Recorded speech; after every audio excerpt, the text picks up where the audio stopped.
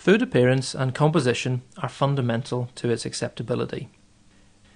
Imaging is an obvious route to assess appearance, but by using sophisticated image analysis techniques, the composition, colour and physical structure of food can be determined in detail. The new technique of near-infrared imaging has been used to rapidly assess food composition. This has direct application to multi-component foods such as cream-filled biscuits. Images are taken for which the chemical composition of each pixel in the image can be determined.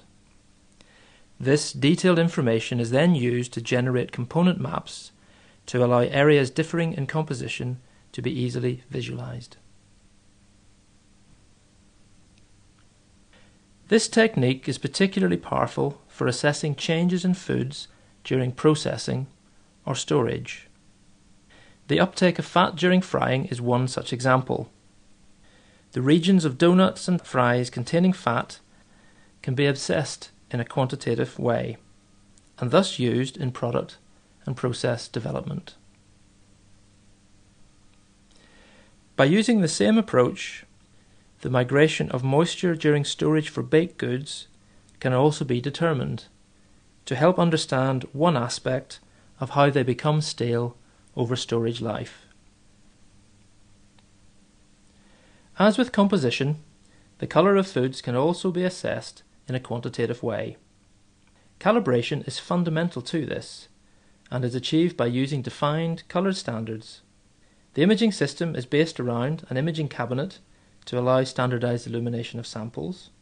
Images thus captured may be viewed on a calibrated monitor, printed using a calibrated printer, and compared using a calibrated viewing cabinet. It is this suite of imaging tools which ensures consistency of measurement and objective analysis.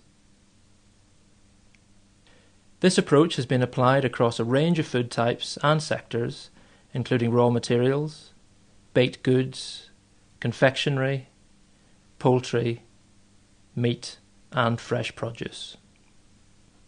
In addition to food composition and colour, image analysis is also used to determine food structure. The C-cell imaging system was developed to assess the structure of baked products and has been applied to a range of foods with cellular structures.